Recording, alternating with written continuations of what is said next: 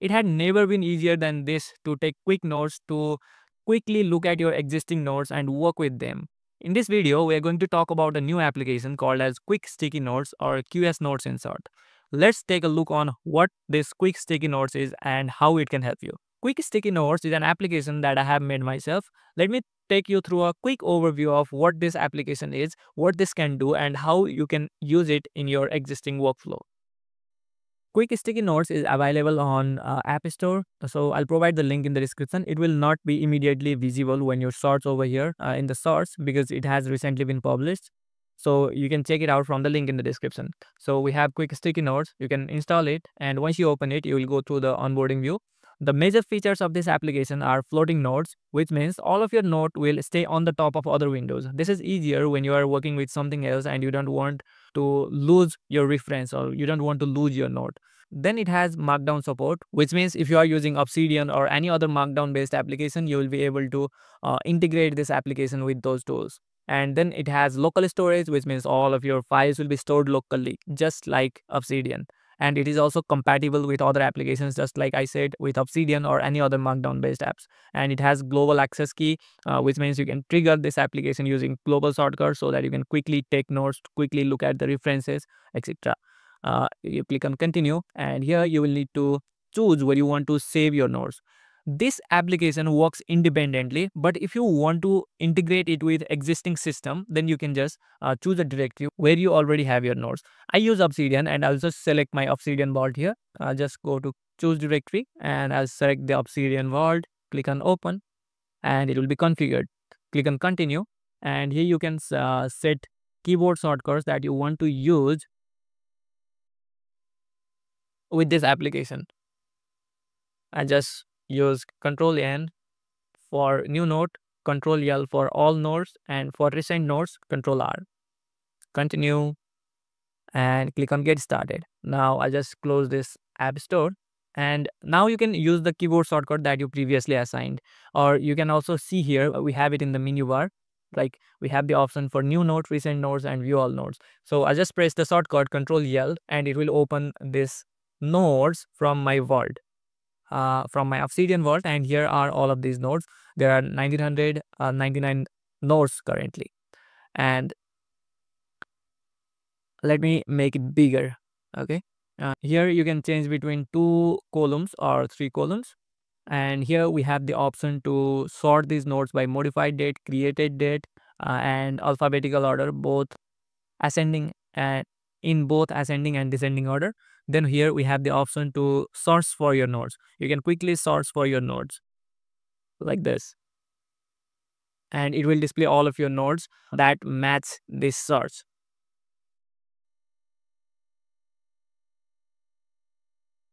Then here we have the import button, which will allow you to import existing markdown files, and those markdown files will be moved to this folder, that you selected previously.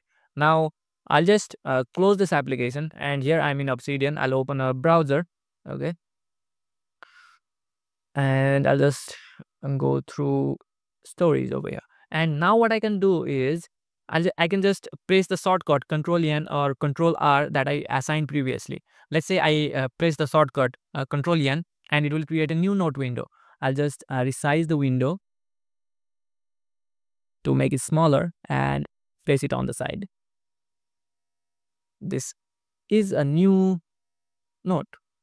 This is the content of the note. Great. And here you can also see we have color options. You can choose from different colors. You can also select a custom color over here. I'll just choose a red color. Okay, I'll just add this color, and now we have a different color over here. You can also delete these colors that you added, or if you do not like this color, you can add more colors over here. And you can also go to preview mode and editing mode. I'll just write in markdown, okay, heading 2.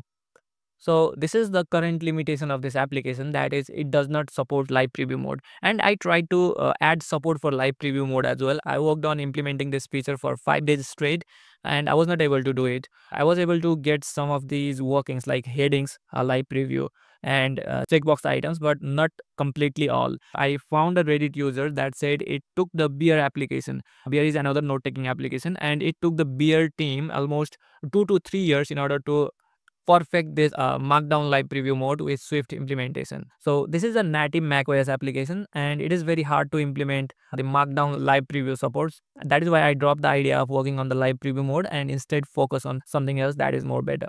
And here we have these different options. Now you can also open these notes, and you have the different color over here. Okay, you can move this here, resize them, and place them over here. You can create multiple nodes and you can keep them as a reference over here. If you want to close these nodes, you just have to press this button or use the shortcut keyboard shortcut Command W. Now if you want to view your recent nodes, you can just press the keyboard shortcut Control R that we have assigned previously, and you will have all of the recent nodes that you have opened, so that you can quickly open these nodes in a floating window. This application works on the top of markdown files just like Obsidian, and it does not store any data. All of your data is stored locally, so you do not have any chances of losing your data or your data being locked up. Let me show you how seamless this works with Obsidian. Okay, I'll just open Obsidian app on the side and open one of these nodes. We have the node over here, and I'll just write heading 3, and you can see it being changed on this window as well. I'll write something over here, heading 2 again, and it will appear over here immediately because this is working on the top of locally stored files. And the only thing that this application does to your existing markdown nodes if you use this application is adds 3 properties: color property, a created property, and modified property. So I just have this color over here. If you look into the properties section, you can see the color is citrus. If you change the color, you can see the color had changed to Magneta, which is a system defined color for this application.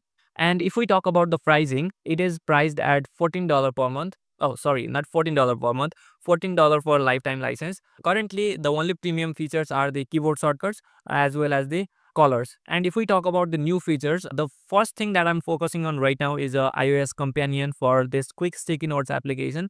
And in the second, I'm thinking about creating a sync between iOS application as well as the macOS application. I don't know how I will do it or how it will happen, but I just have the idea or that vision in my mind to seamlessly sync between the iOS application and macOS application.